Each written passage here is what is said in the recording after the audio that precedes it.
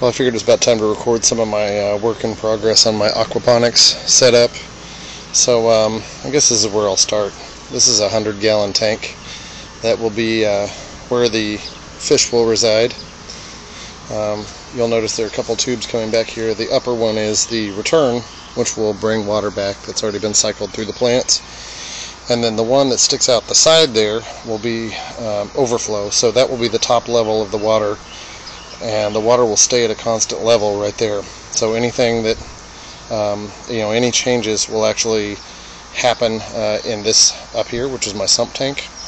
So I'll kind of walk through the system, but let's just say we're overflowing a little water into our sump tank in here. This is where there's going to be a variance of water levels. That's a 55-gallon drum that I recessed into the ground, and down at the bottom is the pump. And so we'll start that pretty full, but it will kind of cycle through different levels depending on the ebb and flow of one of the beds that I'm using. So you can see that the pump feeds out through the wall over here, and this is a filter that my son and I made. I'd actually acquired some aquaponic gear from a guy that I bought the fish tank from, and we basically kind of stole his model and sort of made our own from it. He had a real good idea for stuffing that with a sponge in one end and then some synthetic pillow stuffing material, and that way you can open up the end cap and replace that material. And what that does is just kind of gets out the big chunks of things, and I don't know how often we'll have to change that, but we will. So that line comes over here to this system here. So what you'll see is this bigger tube right here is the return that goes back over to the tank. And what I've done on this is I've got a valve right here, so if I actually shut off the flow of the water up where the plants are, I've got some other valves, I can open that valve right there and it will just flow right back through there up in a closed loop back to the fish tank. But if you follow the one here on the left, this actually goes up to where the beds are going to be. And so I've got these exposed right now, but they'll be buried later. So that inlet line comes over to here, and you can see that it comes over to these three, and so these will be constant flow beds right in here, with water coming out the other end. I've got return lines on the other end, and each one of these have a valve that I can set and change the flow of water. The other direction it splits over here, it comes up to these two beds. The one on the right is going to be an ebb and flow bed. It's got a bell siphon which allows it to fill up, and then it will drain, and then it will fill up, and then it will drain, and I'm going to try to get that in about half-hour cycles. So the one over here on the left will be a constant level, and that's going to be a raft system where I'm going to use something like a yoga mat or something and float it on top of the fluid, and then cut holes in the mat to recess plants in that will be sitting in constant water. So the return then comes out the bottom. You can see the pipe coming out of that one over there and that one over here, and they join and go down to the ground and back across. And then these systems over here, the outlets come out this end of these three, and then drops down, and then my return goes all the way back to the fish, and that's the cycle. Hi there, just wanted to give an update on my aquaponics garden. This is my second video. If you have seen the first one, you saw how I had the system laid out to be plumbed. Still working through finishing that off as far as gluing some of the joints. I should be done with that probably tonight. But I wanted to throw a video up of an addition that I made here just yesterday. One of my concerns with having my tank out here was just stuff falling into my fish tank, or we have a lot of neighborhood cats, you know, cats getting in there and messing with the fish. So I wanted to make some kind of a cover over it, but I didn't want to make it where it was too cumbersome, where my kids couldn't come out here and feed the fish easily, and where we could still see the fish.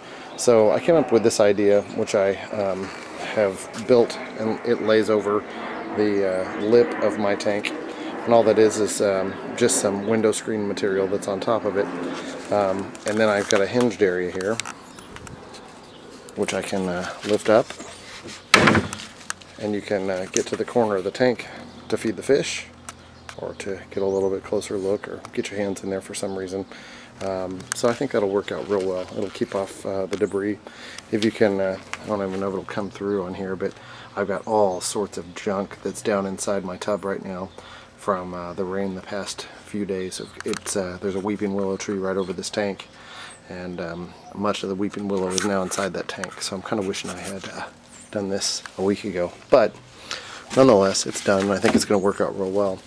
The return line is going to come back and just drop right through that screen, and you know, I think it will also help sort of, you know, if there's any big particles that end up coming back down the return line, they'll end up, you know, sitting on top of that screen. Plus, you know, I guess it should, in theory, aerate the water a little bit more as it kind of passes through the screen too. So I think it's kind of a good design. We'll see how it plays out, but kind of feel good about the way it turned out. If you have any recommendations or suggestions, feel free to leave them in a comment.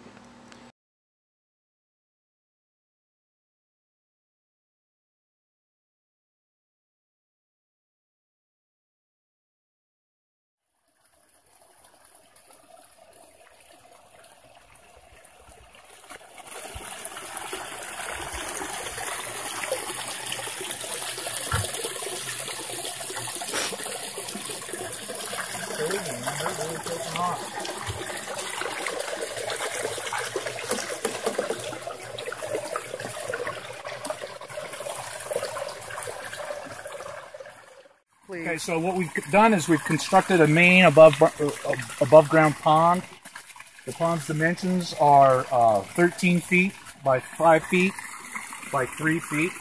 We've calculated it, and it's roughly around 1,500 gallons of water for the main pond. The fish that will provide the nutrition or the nutrients for the system will reside in here. Okay, so what we got then, down here at the bottom of the other end of this pipe is a sump pump. It's pushing water up into what I've constructed, what we call a swirl filter. This is the main, I guess I'll call it the heart and soul of it, because other than providing nutrients, this actually, the purpose of this is to remove particulate matter, and I'll explain how that happens. So, water comes in to the swirl filter. You can see it down there. It's coming in. It got at a 45-degree angle, PVC. It starts a whirlpool effect, a centrifugal effect, so that any particulate matter that comes into the swirl filter will be pushed towards the outside of the swirl filter and then eventually drop to the bottom. These two pipes here, this one here is the exit, this one is the overflow.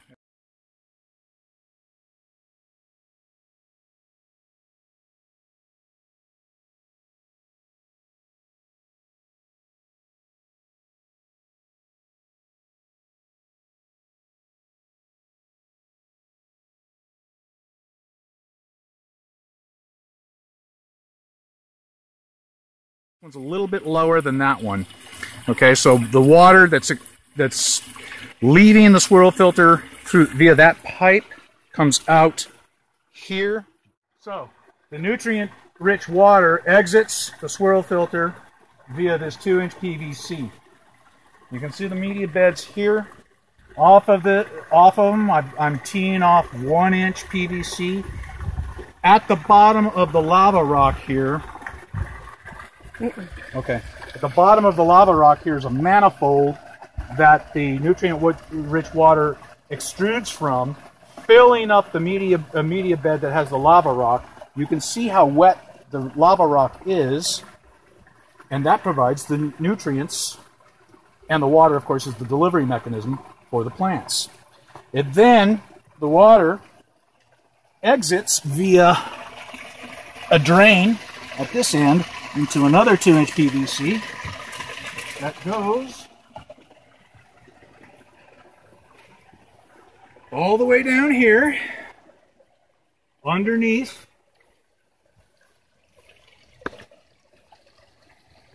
and into what will be the feeder fish barrel. Okay, so this is what we call the feeder fish barrel.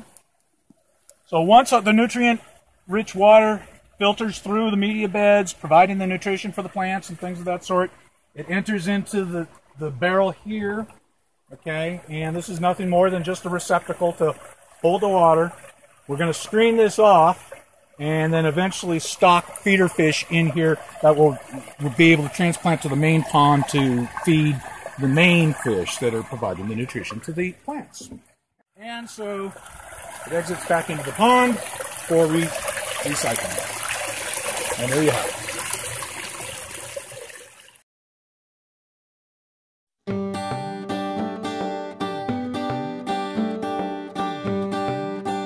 The University of Wyoming research projects have a lot of interesting programs going on at all the times. And right now we have an interesting project here at the greenhouse research facility in Laramie. Nate Story has one of those projects. Why don't you tell us a little bit about it?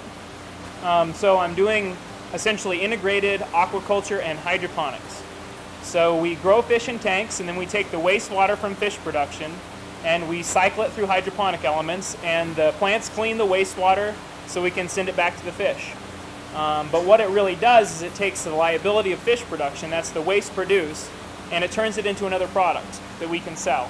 And actually a product that we're finding is worth a lot more than the fish is. Okay. And what kinds of crops are you growing in the vertical gardens? So right now we're basically doing a little economics study. We're looking at a bunch of different greens and herbs and how well they sell in a small town like Laramie.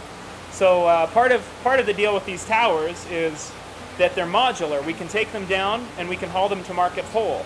And people can pick their own greens and herbs at market. Wow, okay. Do you foresee that this is something that someone could have, say, at their home and have one tank with a few tilapia that maybe they were choosing to eat some of the fish and replenish the fish supply? It can work both ways. There are a lot of people that are already using these in their homes. Okay. Or in their own personal systems. You know, we're talking anything from like a 30 or 50 gallon aquarium up to, you know, hundreds or thousands of gallons of aquacultural effluent that they're dealing with. So, yeah, it can be done on a really small scale, and it can be done on a scale where you're actually consuming some of the fish from your system. Okay. So you feed the fish so that you get the nutrients that you need for the plants. That's right. Okay. And we manage how we feed the fish to maximize the nutrients, or to get what we want. Okay. Sometimes we're producing too much, sometimes we're producing too little. The goal is to find the perfect kind of the perfect ground where we're producing just the right amount for plant production, but not so much that we end up with nutrient accumulation in our water. Right, okay. One of the other aspects that tends to be kind of interesting, we don't see a lot of verticality in most gardening in Wyoming. So part of the reason we do vertical is because we're in a northern climate, we have lots of sun, sometimes too much sun. But we also have is a really low sun angle in the winter. So in the winter, the sun will come up and it'll just kind of skirt along the horizon and then go back down. And what that means is that angle of light hitting a horizontal crop is really, you know, it really minimizes the amount of light reception those crops get. So by flipping our plane vertical, we have almost direct light from that low sun. I'm really looking forward to trying some of these herbs myself. For the University of Wyoming Extension, this has been Donna Quinn from The Ground Up.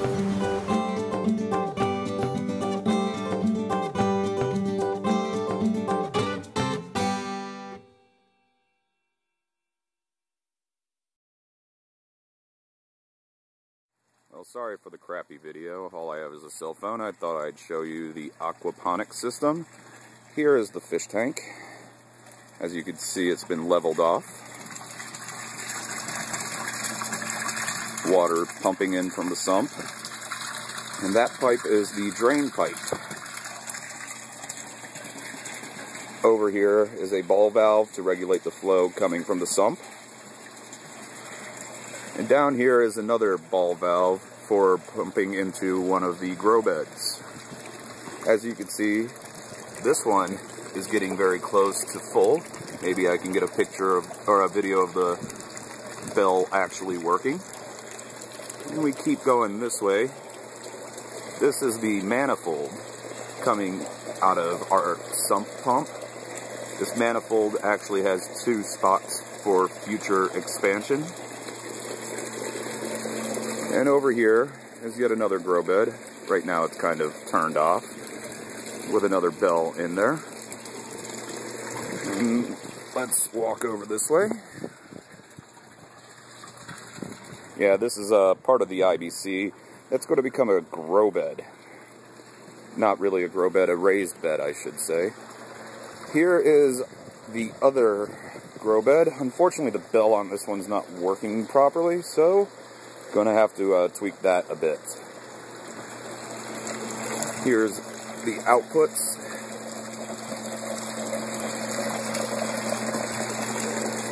Now, this is getting very close. Let's see, I will record once the siphon begins.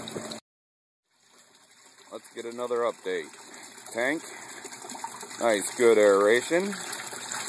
Fucked around with those pipes a bit. Now they're both longer, one was shorter for a bit, but it kept draining too fast. And cans for something or another.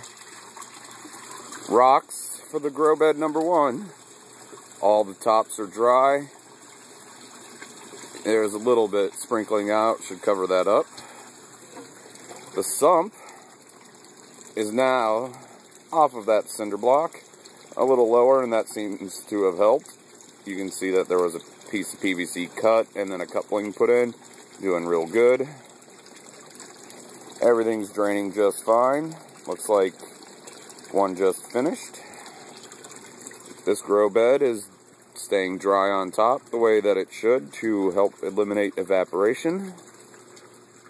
Yep, nice and low. Did very well on its drain. Third grow bed, going nice. Dry on top. Actually about to cycle. Can't introduce fish yet, but you'll notice the water's clear. That's because, well, drained out all the dirty water, got rid of all the sediment for the most part. Reason we can't put the fish in yet is, well, the state of North Carolina won't let me buy ammonia without anything in it. So, 10% ultra ammonia. The reason I'm doing it this way is so I can not kill fish. Right now the water is way too high in ammonia level to sustain any sort of aquatic life. But hey, here we go. Give it a couple more days. Bacteria will be in the grow beds. Be transplanting some plants and throwing in some channel cats.